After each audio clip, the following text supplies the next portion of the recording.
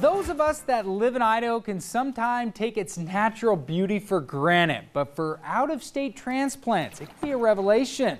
Tonight, I'll introduce you to a man who's moved to Sun Valley as a teen, fell in love with the outdoors, and never looked back.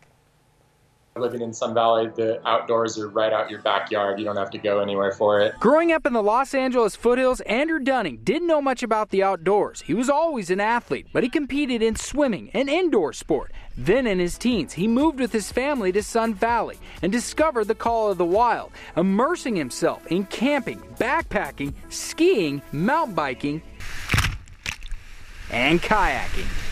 It was just an alternate world compared to living in LA, which is this massive city. And like most people there weren't doing the kind of stuff that I dreamed of doing, which was all taking place in the mountains. While this wet spring might mean headaches for some homeowners in Blaine County, a surging Big Wood River has enthusiasts like Dunning salivating to hit the water. Being out there at those flows is just a totally different feel than being on a normal level of the river. You're just hearing the rocks rolling underneath you. There's full trees, like we were passing 20, 30-foot trees just floating in the river next to us. You're kind of like feeling the raw power of the river. You almost feel like you're in a liquid avalanche.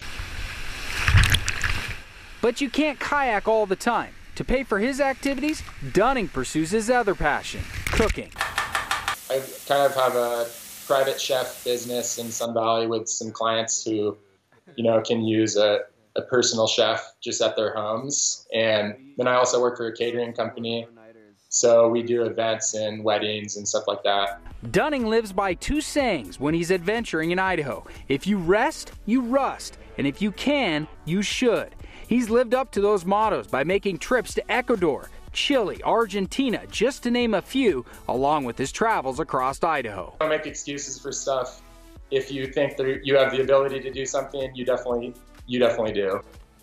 Dunning plans to keep making adventure videos. So if you'd like to see more of his work, we've included a link on our website. And if you'd like to learn how to kayak or any other activities that Dunning does, he also teaches his craft. But if you want lessons, you're gonna have to act fast. He's already gearing up for his next trip to China. Dan Hawk joining us live with the exclusive story. Donna Michelle, since Boise State decided to drop its wrestling program, it has sent a shockwave through the community as fans and athletes have shown their support to hopefully change President Custer's mind and bring back the sport. First, it was UFC President Dana White who tweeted out on Monday to save the Boise State wrestling program. Today, I had the chance to catch up with former UFC Women's Champion Miesha Tate and former Bronco wrestler and current UFC fighter Johnny Nunez. Both are in town to support bringing back the wrestling program. Found it really disturbing the way that Bob Custra, the president of Boise State, decided to just cut the program on a whim. Didn't offer any explanation, still hasn't offered any explanation.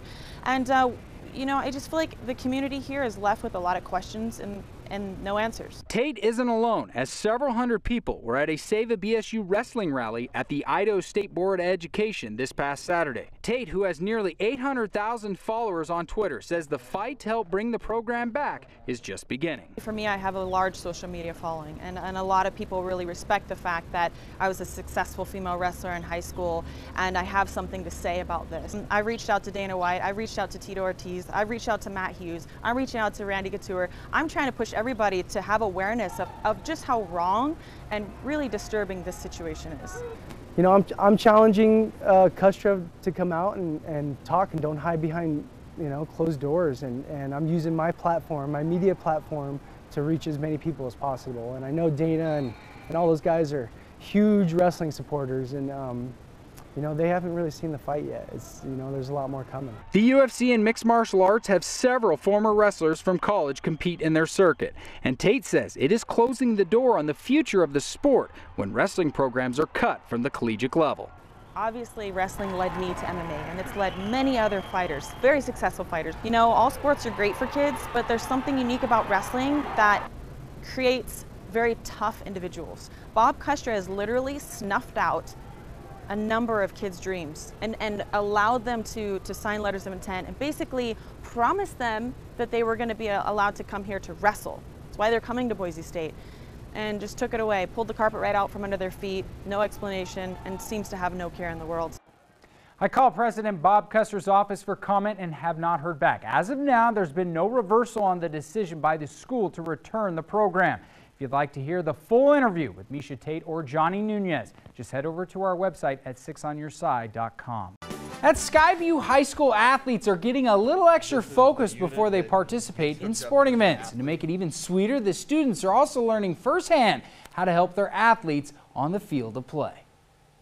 I feel more comfortable knowing more about my athlete when they're on the field. Rusty Sullivan, who is Skyview's athletic trainer, was able to use grant money to purchase an EKG machine, which will serve two purposes. It will be a tool for Sullivan in his sports medicine classes. Will also help better monitor his athlete's health. This is the unit that gets hooked up to the athlete. I get a physical back in this fall for sports, and they're cleared to play sports, and that's all it says on the physical is cleared.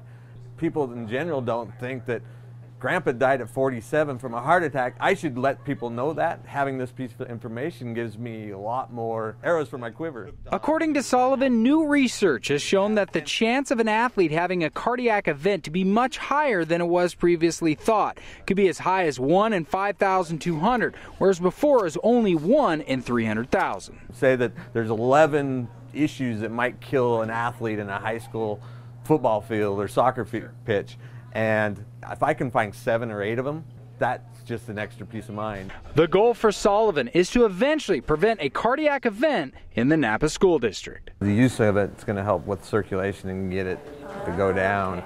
My goal is to be able to eventually test all the athletes here at Skyview High School and in Nampa, get the cardiologists in the valley on board and get them to help out.